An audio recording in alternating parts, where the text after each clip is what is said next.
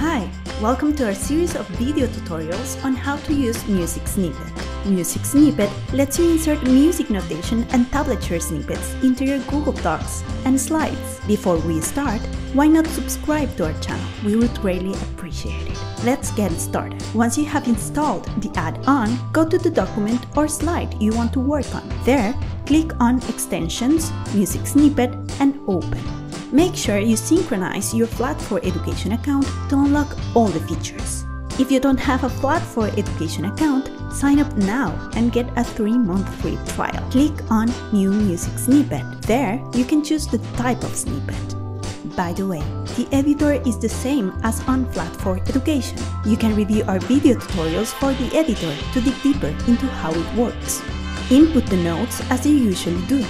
You can then add all the desired customizations. For example, you can add boom walkers or solfege note heads in the layout settings.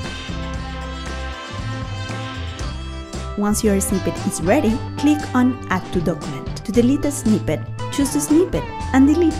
Congrats! Now you know how to insert and delete your snippets. See you in the next video to learn how to name and edit a snippet.